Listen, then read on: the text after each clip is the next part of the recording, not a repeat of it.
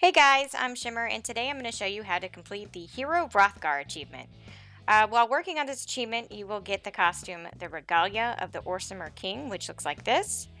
And once you complete the Hero of Wrothgar, you will unlock a quest that will award 3 additional costumes: the Cavalier of the Oathsworn, the Old Orsinium Sentry, and Trinimax Penitent Knight. There will be time links in the About section, so do be sure to click Show More to see those, and let's get to it. The first thing needed to complete the achievement is Wrothgar Relic Hunter. For this achievement, you will need to travel all around Orsinium collecting relics and placing them in the House of Orsimer Glories. I've already completed a guide for this, so if you click here in the upper right hand corner, you can watch a guide on how to complete that particular achievement. Next up on the list is Wrothgar Dungeon Slayer. And to complete this achievement, you're going to have to complete 2 additional achievements, the Old Orsinium Vanquisher and Rekindleth Vanquisher. And that requires killing the bosses located in Old Orsinium. And you can view the boss locations here in this video in the upper right hand corner. And by killing the bosses in Rekindleth, which again, I've done another guide on the boss locations there, so you can click on the upper right hand corner to view the boss locations there. While the Vanquisher achievements only require that you kill 3 of the bosses in each of those dungeons, you might as well go ahead and kill all of them to go ahead and get the Conqueror achievements. Once you kill the bosses, you'll get the Dungeon Slayer achievement, and we're on to the next one.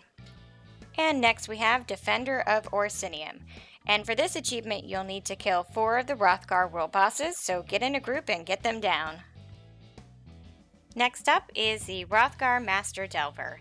And this achievement requires you to go into all 6 of the delves in Wrothgar, and they are indicated by the torches on your map.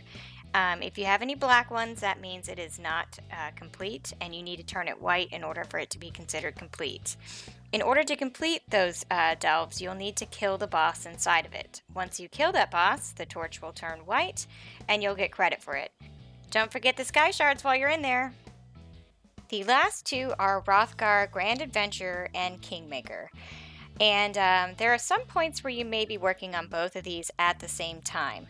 The Grand Adventurer requires that you complete 40 quests in Wrothgar, and Kingmaker is the main storyline quest. And if you're like me, I was running around all willy-nilly trying to find any quest I could, and I ran back and forth over Wrothgar at least 5 different times. Ugh! This f***ing eagle just came and took the dude away! What the f***? But if you're on PC, I recommend downloading the add-on Quest Map.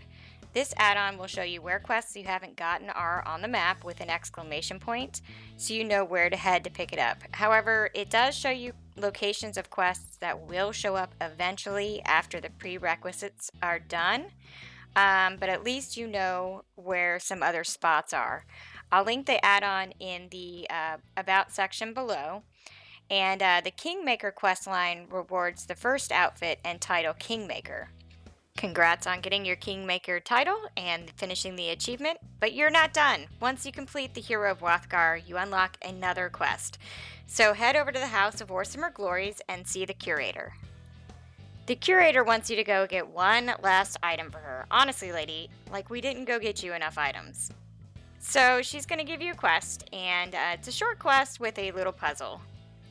For the puzzle part of the quest, you just got to match the north to the north, so the north offering to the north offering plate, south to south, east to east, and west to west.